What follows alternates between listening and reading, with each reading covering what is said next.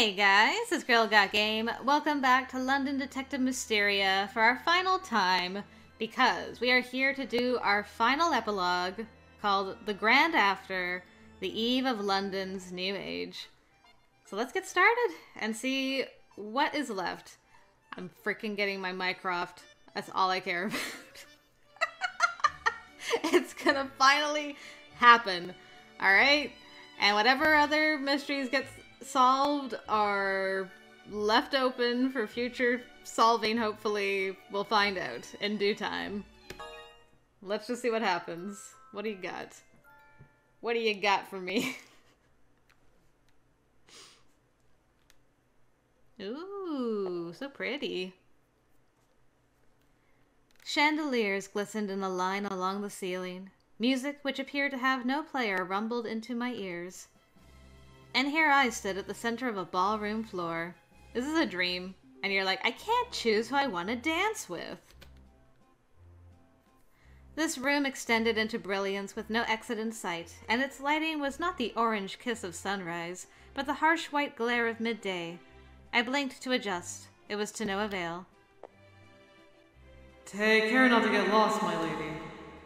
It is always the moment I take my eyes off you that you scamper off to the nearest crime with all the zeal of a puppy with no lead. I rather like puppies and their boundless energy. I'm your assistant. It's only right that I assist you. I want to help you however I can. I listened to the music, to nothing else, and then... voices. A sea of them, and several amongst them were ones I knew. So many sparkles. That dress suits you right down to the ground, Emily. Isn't it pretty, Akachi? It's beautiful. I see you and find myself wondering if you're the same schoolmate I've always known. Oh, okay. We dream of these boys in their alternate outfits. I like. Our girl's got good taste. And yet, it would not be so beautiful were it not worn by her. How alluring our princess is. Never have I so strongly wished to tour the world outside this hall with another. Never have I more strongly wished you'd shut up. Even in dreams, Jack is straight to the point. When I opened my eyes to chance the light, there was no one. It was bodiless chatter partnered by an ever brighter sight that blurred my vision. Oh, the blinding light of adult Watson fills my gaze. Even in this, you're just so big. What is it, Emily? Not feeling ill, I hope. I'm alright. The light's just a bit too bright for my eyes. How do you still serve as one of Her Majesty's detectives when you prance about as though you've two left feet? I suspect a common drunkard may know how to dance better than you. I may well stomp on you with those two left feet if you keep that up. I can do anything I set my mind to. She's right, Holmes. It won't hurt to admit that she's always had a gift for working till she's made her mark. I'd sooner believe she'll make a mark on the ballroom floor with all her stamping. Well done, my lady. Even in my dreams, Holmes and Jack are just so blunt. My friends could be heard, quite to my relief in this unfamiliar place, before something bid their sound to fade. I strained to listen, hoped for more of their attention. The incoherent chatter of the masses married into the voices of the individuals till there was nothing more to comfort me. Wait! I wanted to follow them. I reached forward, stretching my hand. Oh my God. I'm trying not to scream right now, but I just got goosebumps. I'm in love again. And you don't have a root, and we're at the end, and I'm never gonna get to know you, am I? This is just gonna be a taste, and I'm gonna come away from this feeling so sad that I can't smooch you. What is my life? Why am I like this? Guys. Guys, I need you to be the Holmes to my Emily, and tell me that I'm dumb. I need a cold bucket of water thrown on me.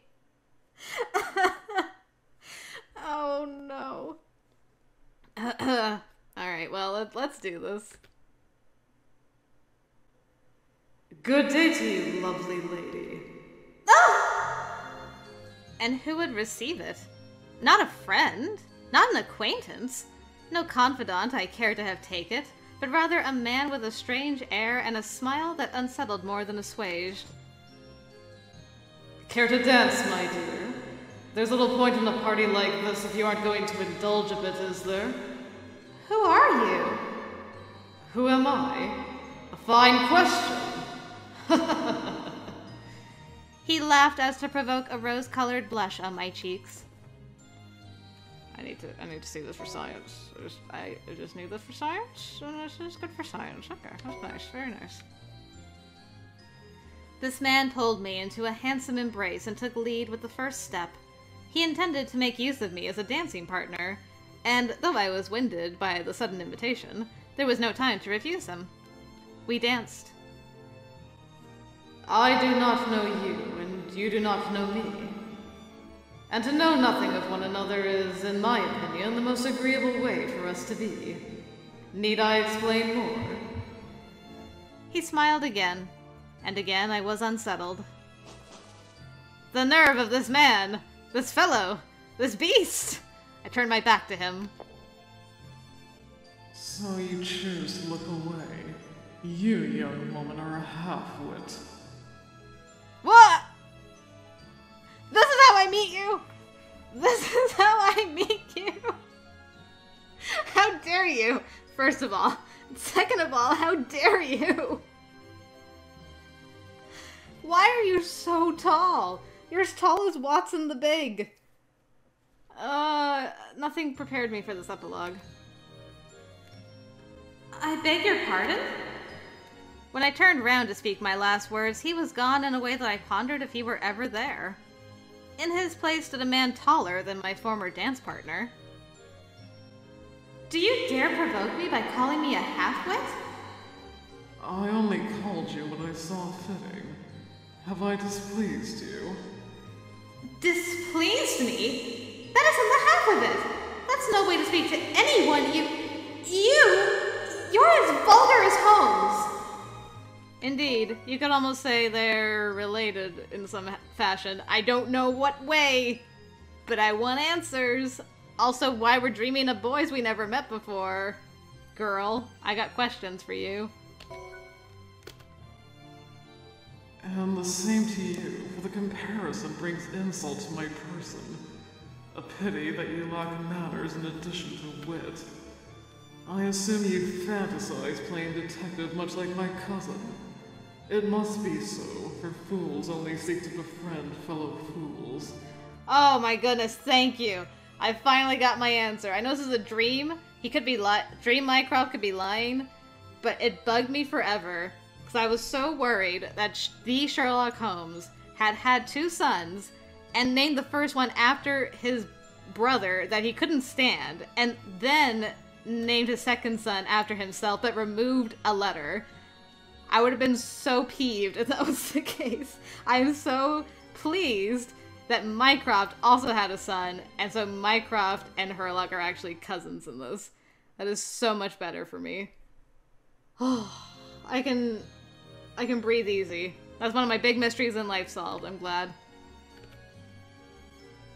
Don't speak of our work as if it's some game. Holmes and I are doing what we must to help those in need. Spare me your sophistry. What are you doing here, then? Speak, woman. As a detective of this nation's proud queen, what have you accomplished in her service? The question, for it was too direct, pierced my heart. I had an answer.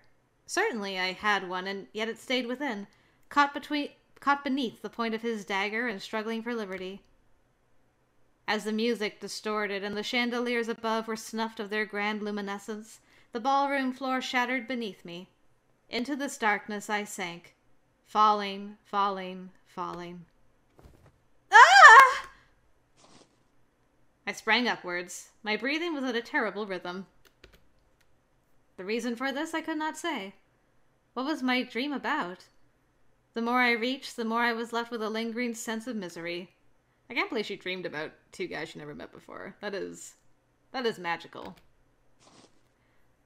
Once my breathing had calmed, I left my bed and walked to the window. The cold wreathed all. I could only see one thing, no matter how far off into the distance I looked, that being the dull grey cityscape of London. The glass, tempered by the cold outside, prickled the tips of my fingers as I grazed against it to observe the white sky. It's snowing again. They must still be in school at this hour, but here I am. As I sighed, a knock came from the door. How are you feeling, my lady? Well enough, but may I be left alone for now? Of course. Just know that you have but to ask if there's anything you need. I listened as his footsteps grew quieter, then slumped beneath the sheets of my bed. My entire body was weak, heavy. My chest heaved with the clunkedness of one who had taken ill. Why did it come to this? It had been 3 months since that Christmas party spent with schoolmates. Christmas was a lovely holiday that came and went. Celebrations for the new year were much the same. As was customary, a fresh term was to greet us at Harrington Academy. Oh, sorry, clock. I should like to have gone. What fun to see my schoolmates again. What delight that would come in discussing our holidays through excited conversation, detailing gifts and traditions, and oh, so many other things. What tidings I would learn by my eager ear. But it was not to be.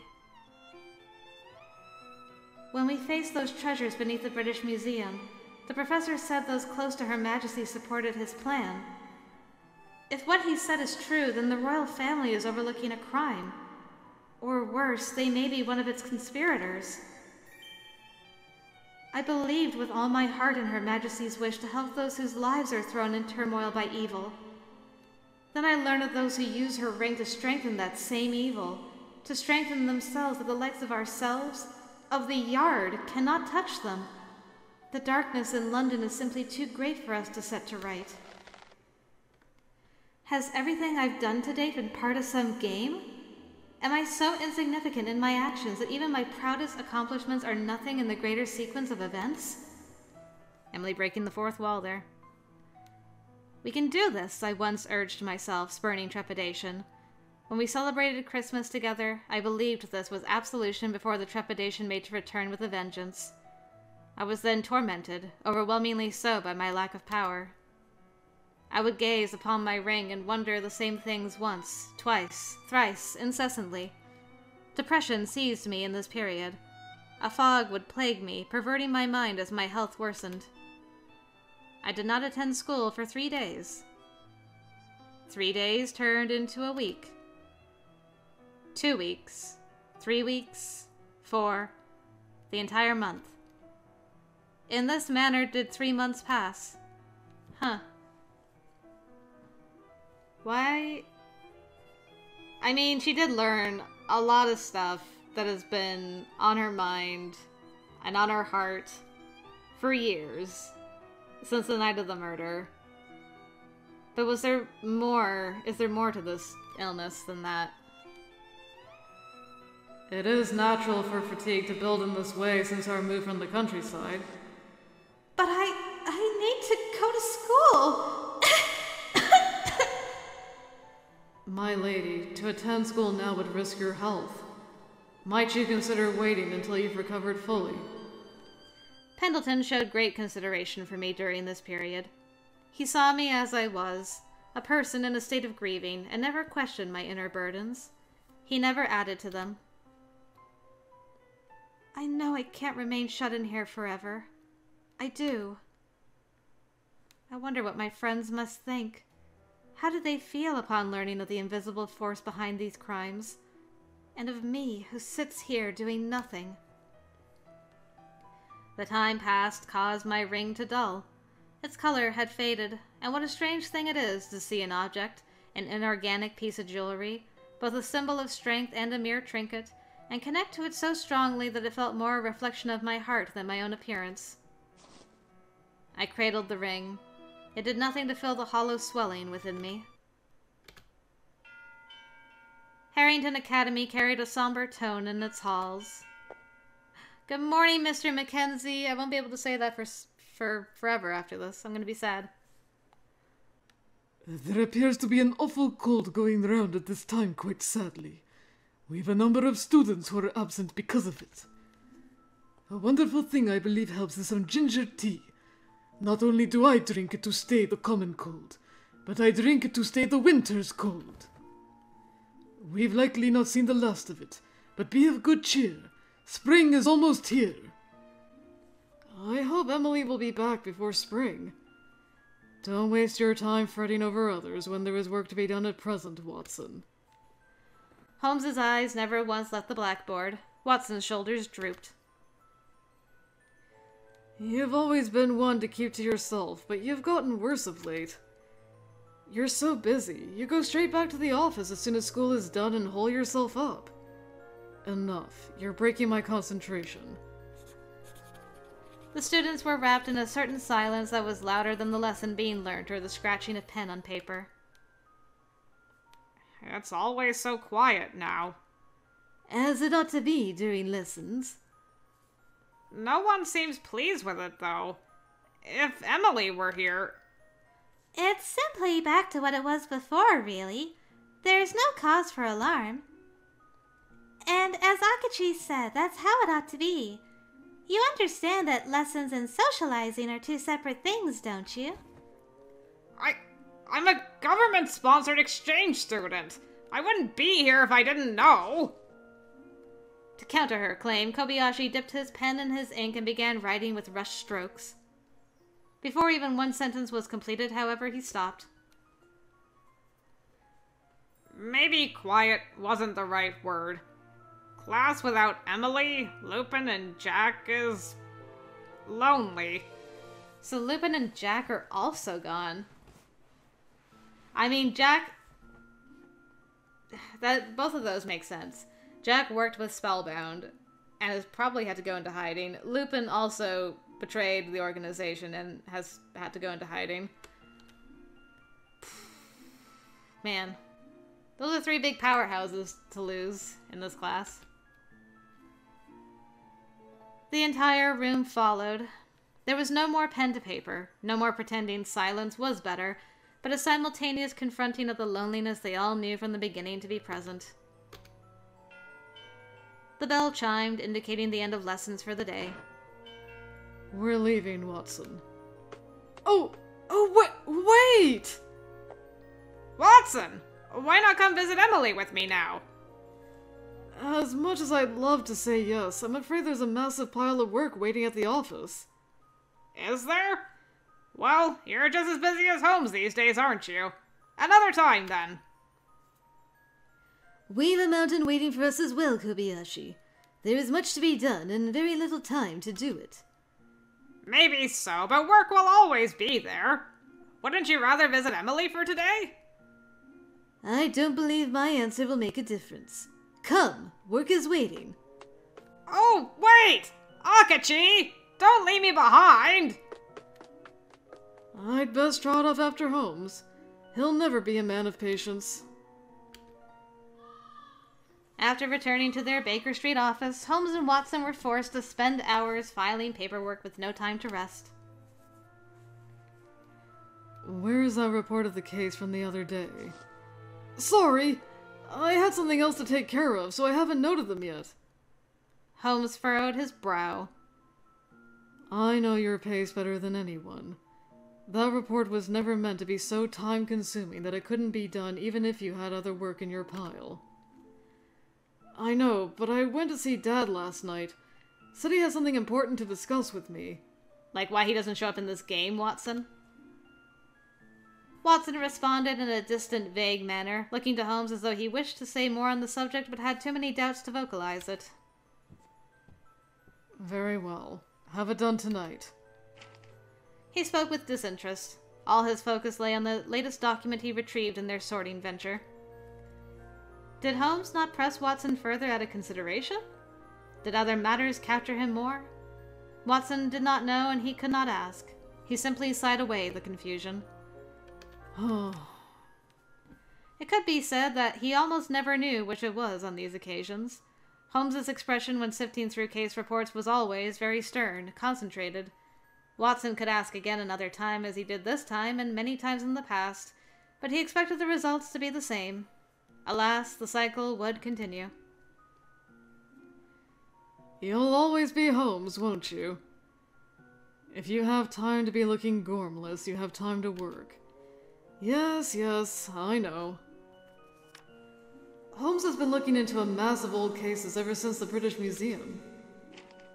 These ones from the Yard's headquarters are only a part of them. The assistant supposed it would be best to go through papers and permit his mind to roam into unfavorable territory.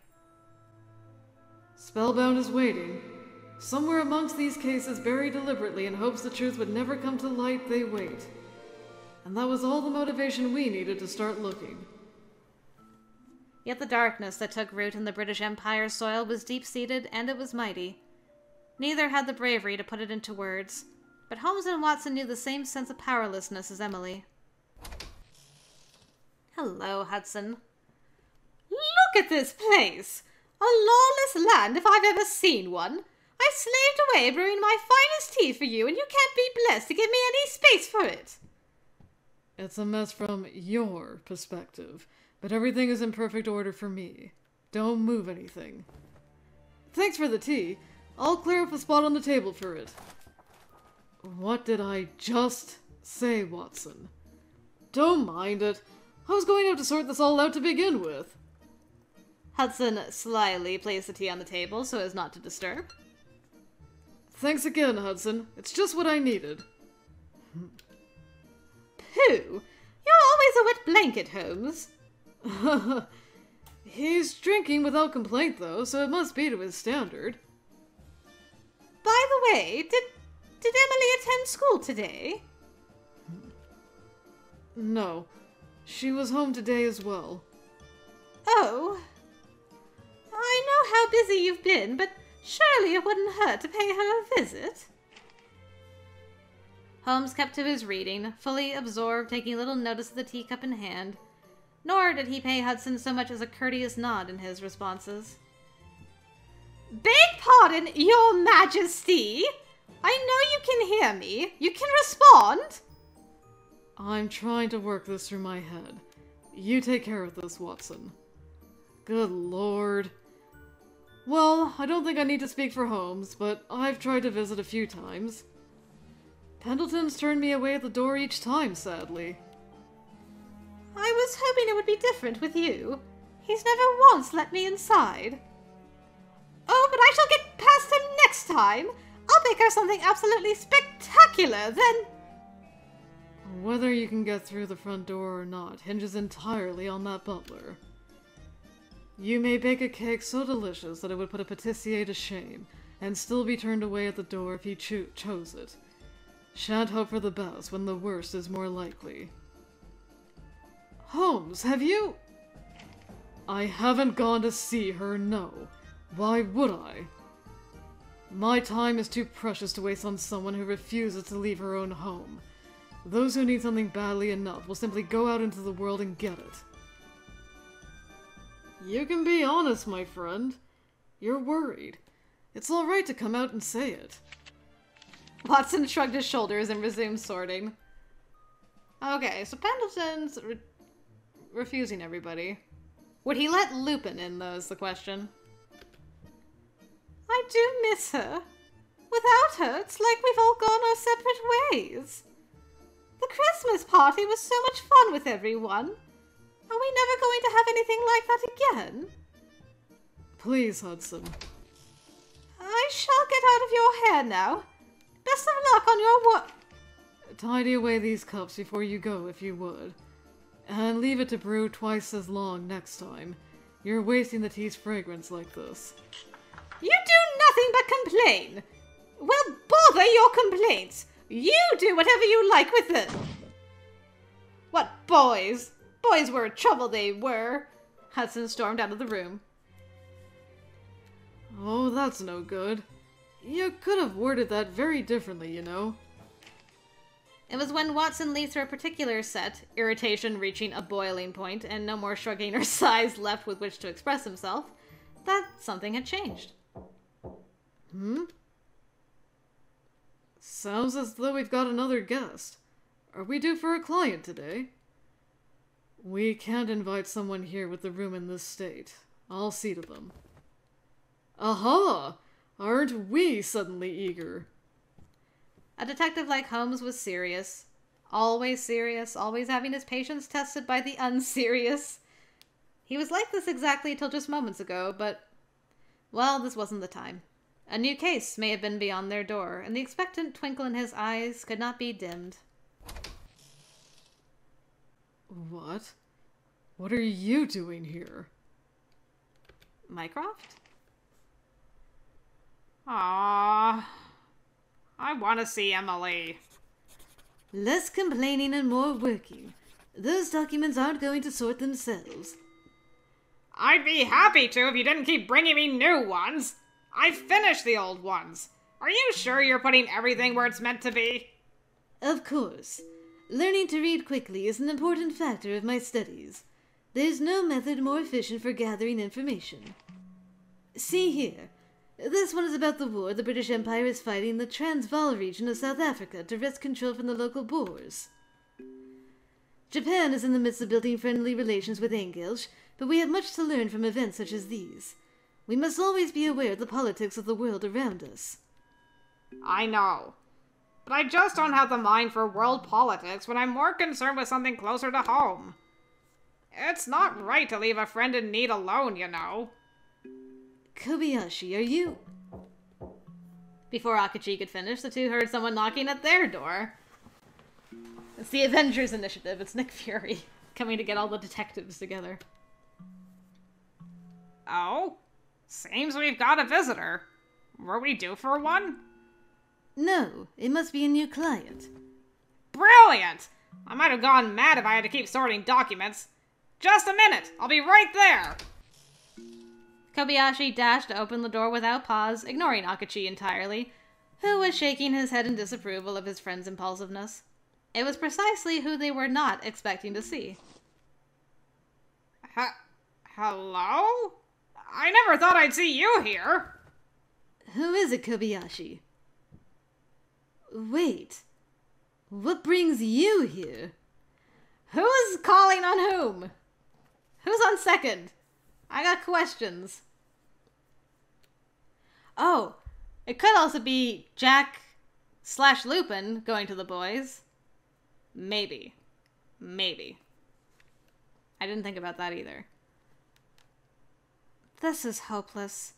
No matter how many times I read through it, not a single word sticks. I made many attempts to read through old newspapers and case files. The more these attempts were made, the less I could concentrate. Eventually, I gave up. To try and try again made no difference. I found that staring blankly at the ceiling, my body comfortably in bed, a more productive use of time. The scream of the wind blowing lodged itself in my ears. The gale had grown strong enough to rattle the windows and give the mansion elderly creaks throughout its foundation. I wish wind like this didn't remind me of that night. Why did I have to think of it now? I lacked the health to recall their murders endlessly without adding to my grief. I lacked the passion to see to the closure of my childhood nightmare when I was raised to crave it. I fell deeper into depression. To close my eyes wasn't enough. I placed my hands over my ears, pressed into them till it was uncomfortable to keep out the wind. Marple, Hudson, Kobayashi, Lupin, Jack, Akachi, Holmes, Watson, everyone. I thought of their faces. They were so recent, so vivid, and the Christmas we had was one to treasure. So why did the memory make me so unhappy? Like the lonesome period after catharsis experienced upon finishing a good book, or like a jovial story recounted by a friend before bidding them goodbye and being left behind. Yes. Like these things, the memory only left me with a self-loathing that was becoming too much to bear.